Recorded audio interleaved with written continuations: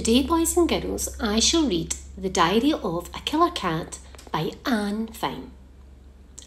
Okay, so hang me. I killed the bird. For pity's sake, I'm a cat.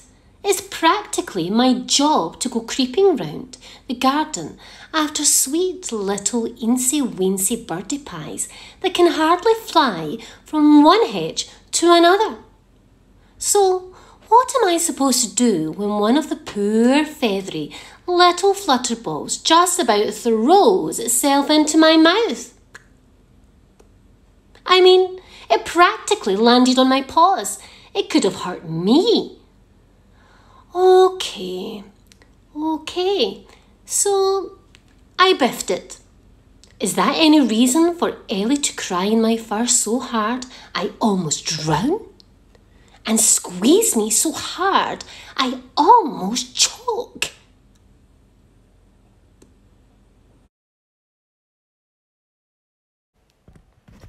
Hello boys and girls, this is the Masked Ladybird here, and I'm going to read a book written by Julia Donaldson called What the Ladybird Heard. This book was illustrated by Lydia Monks.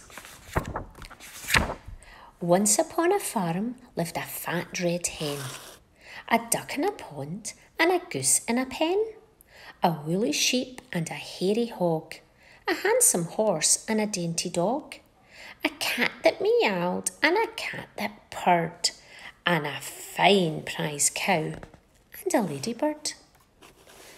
And the cow said moo, and the hen said cluck, hiss said the goose, and quack said the duck.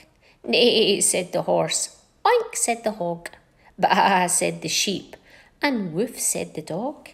One cat meowed and the other one purred, and the ladybird said never a word.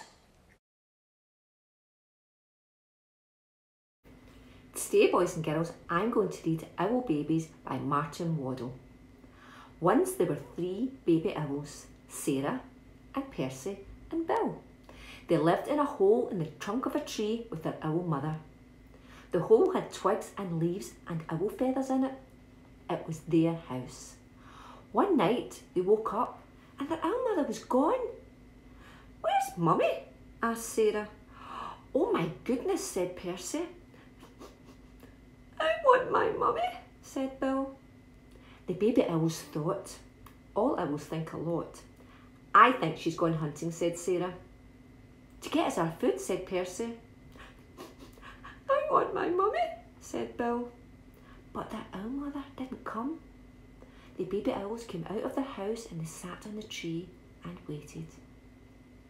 A big branch for Sarah, a small branch for Percy, and an old bit of ivy for Bill. "She'll be back," said Sarah. "Back soon," said Percy. "I want my mummy," said Bill. It was dark in the wood and they had to be brave, for things moved all around them. "She'll bring us mice and things that are nice," said Sarah. "I suppose so," said Percy. "I want my mummy," said Bill. They sat and they thought. All owls think a lot. "I think we should all sit on my branch," said Sarah. And they did, all 3 together.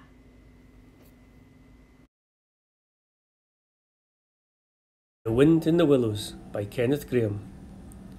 Mid-December, Mole and Rat are travelling back from one of their many journeys when they come across a human town.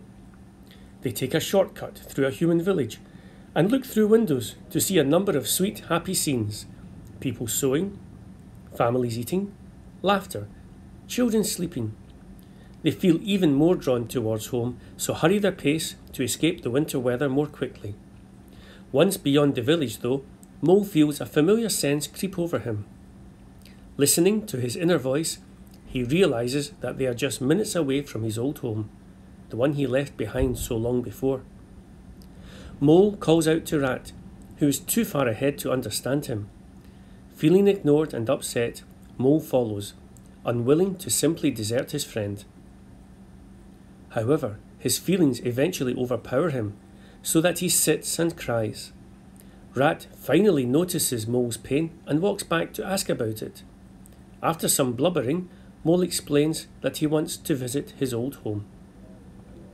Though he initially thinks it a poor idea, Rat realises what the detour means to Mole, and they wander until they find the home.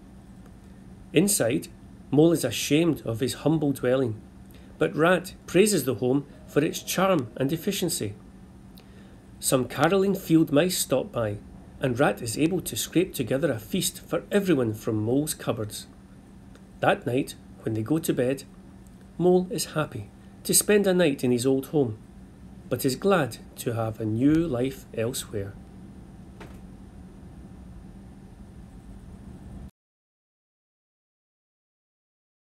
Today I'm going to be reading a passage from a wonderful book. I wonder if you could guess what the book is.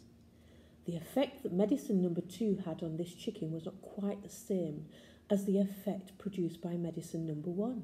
But it was very interesting. Whoosh! Shrieked the chicken, and it shot 6 feet up in the air and came down again.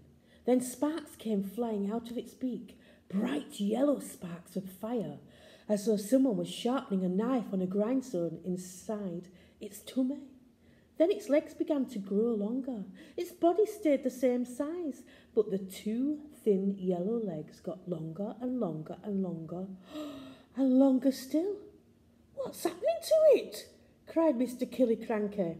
"Something's gone wrong," George said.